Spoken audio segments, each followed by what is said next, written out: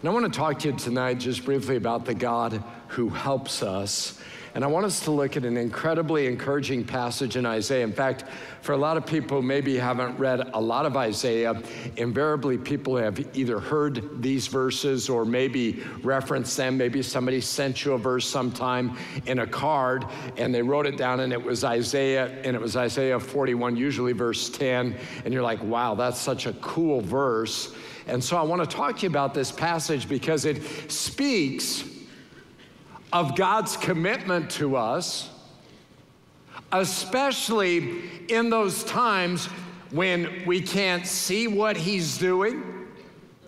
Maybe we don't understand what he's doing. Perhaps you're in that season tonight where things are happening in your life and you're like, what's up with that?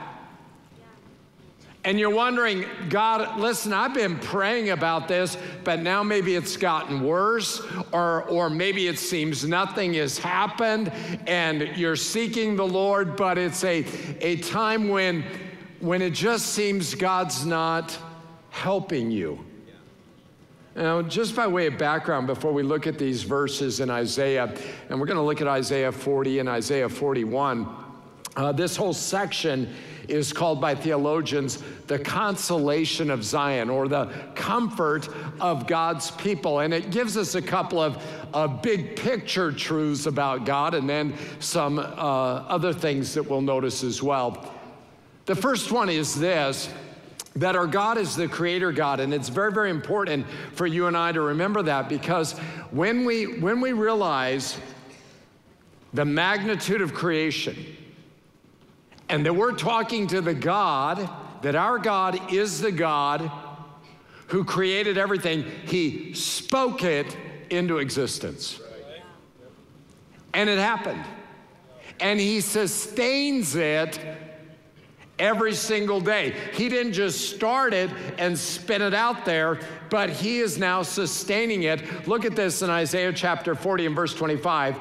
And this is all a reminder to Israel, to God's people, to you and I tonight.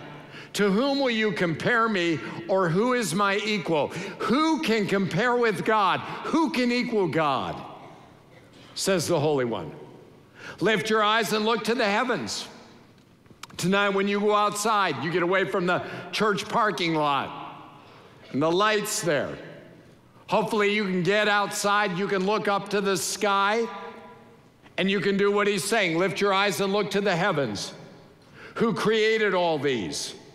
He who brings out the starry host one by one and calls them each by name. The multiplied billions of stars. And God knows every one of them. God has a name for every one of them.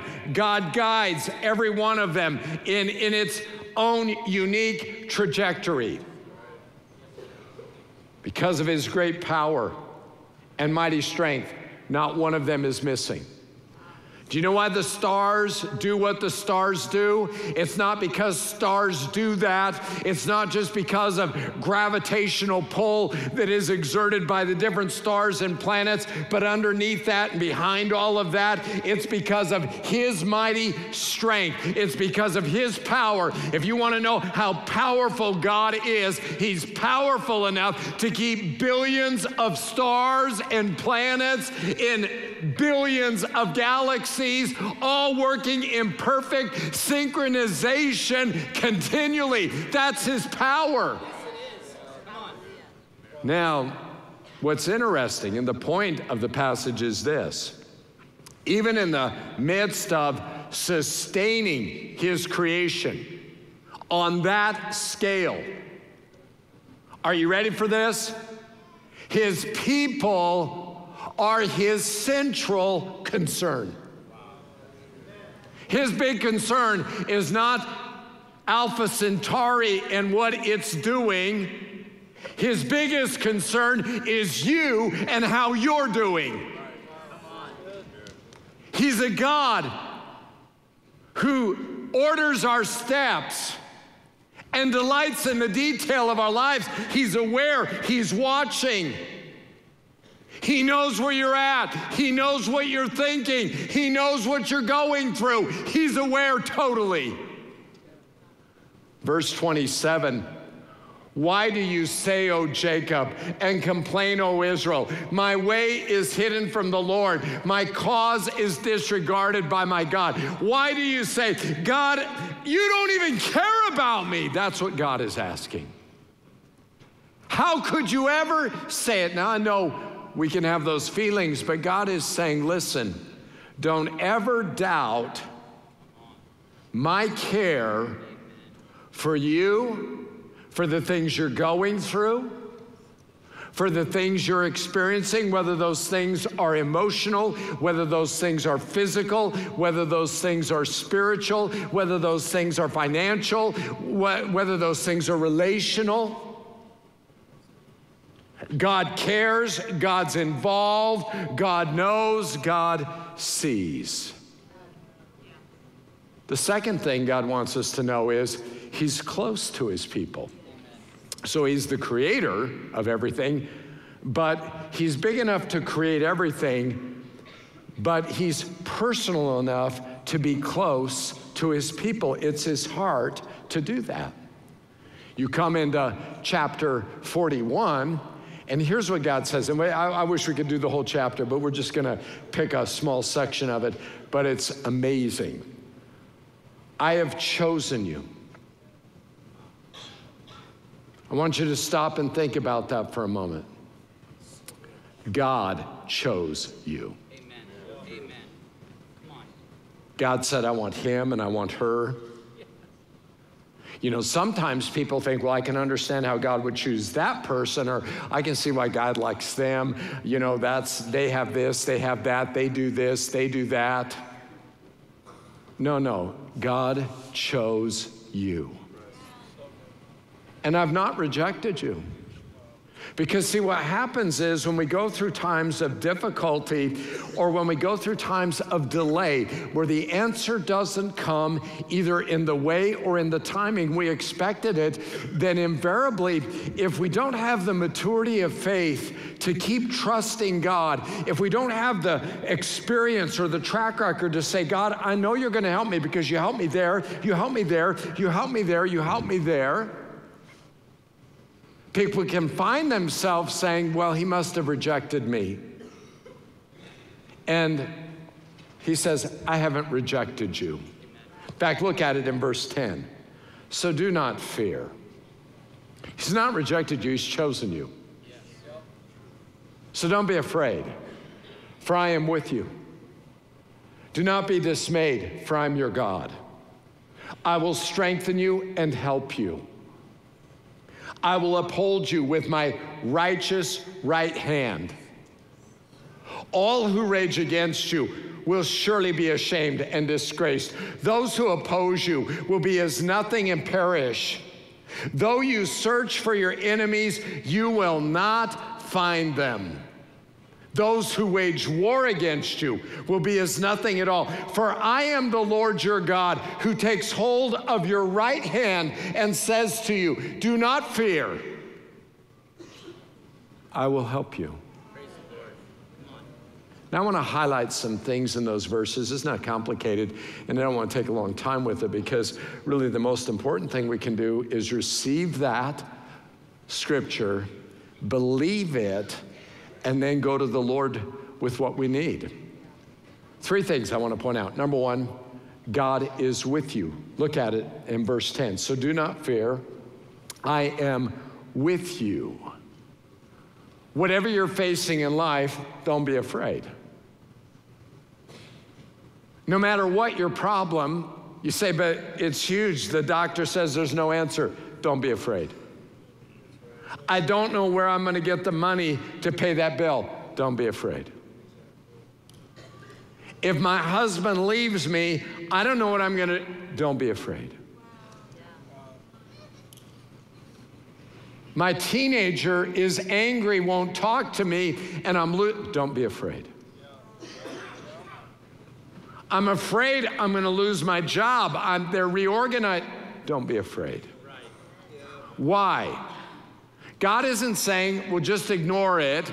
God isn't saying, well, just put it out of your mind. No, God is saying, you don't have to be afraid. Why? Because I am with you. God is with you. God is with you at work. God is with you at home. God will be with you at the doctor's office. God will be with you in the sick bed. God's with you.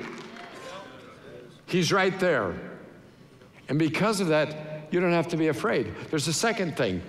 God is with you, and God is helping you. Look at it in verse 10. Do not be dismayed. And that could be, don't be discouraged, or it could be, don't be anxious.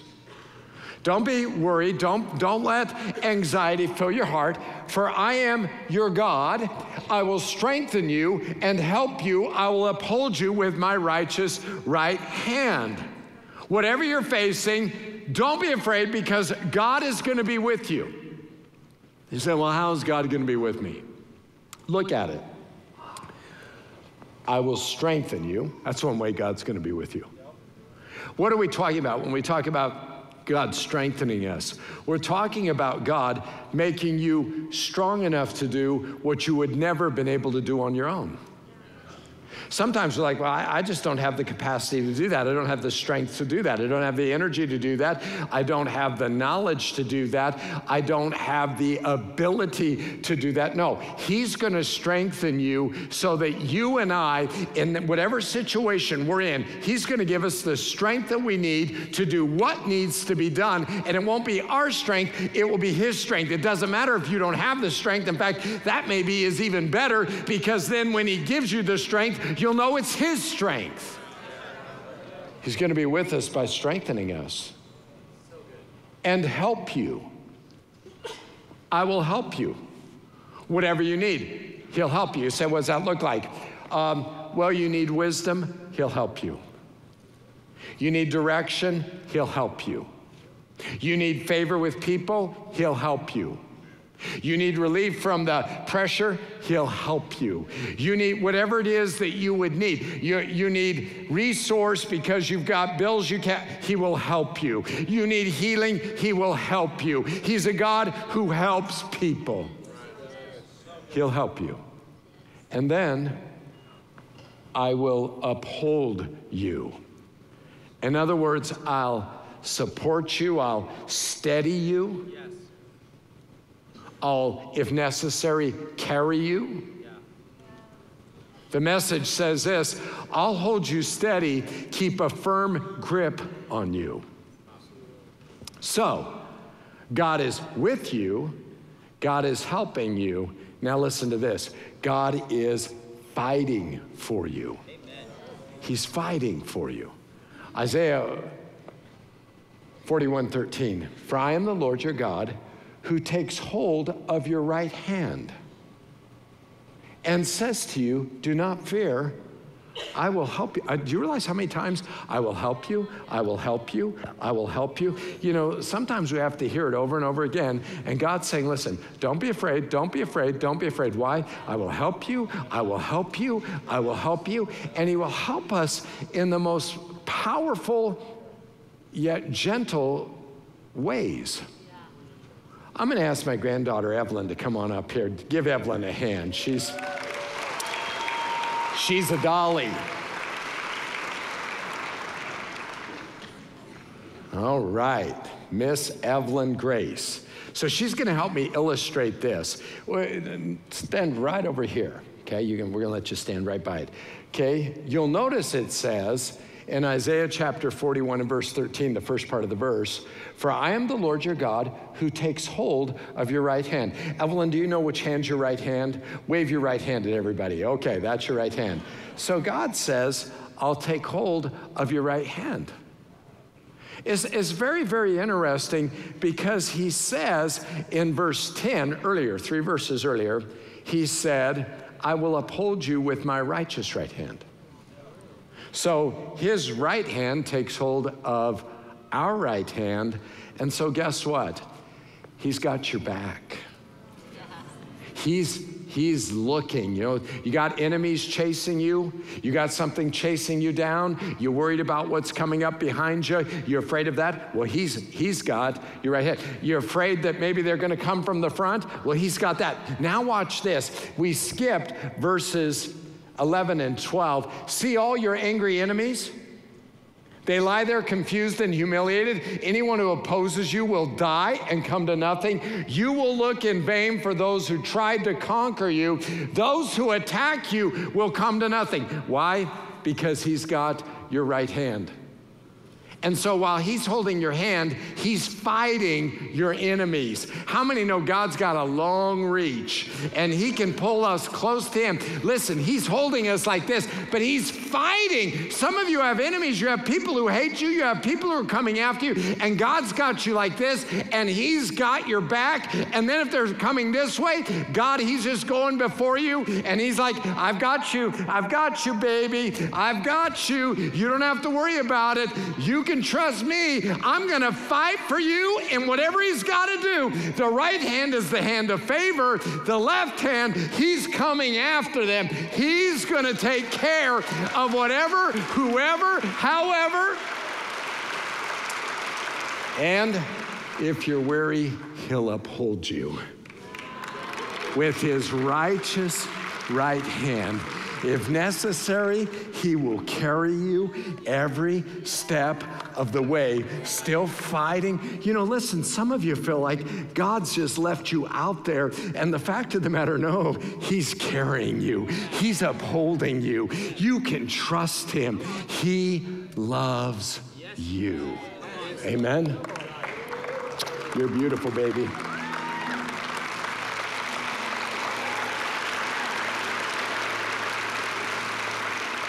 Some of you desperately needed to hear that tonight.